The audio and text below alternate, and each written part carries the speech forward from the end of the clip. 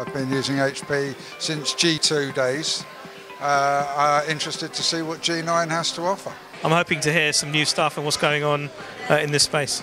So I come here with an empty shell waiting to be full. The technology is very important to us.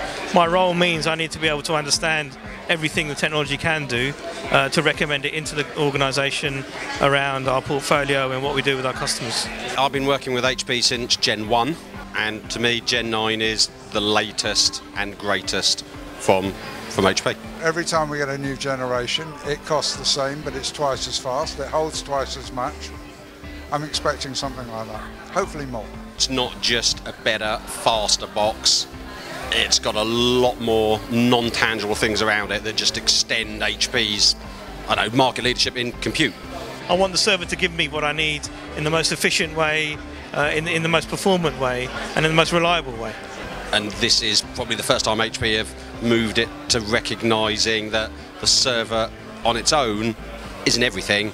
It's one of three, HP being the only company that does all three. And it's not a server anymore, it's all about compute.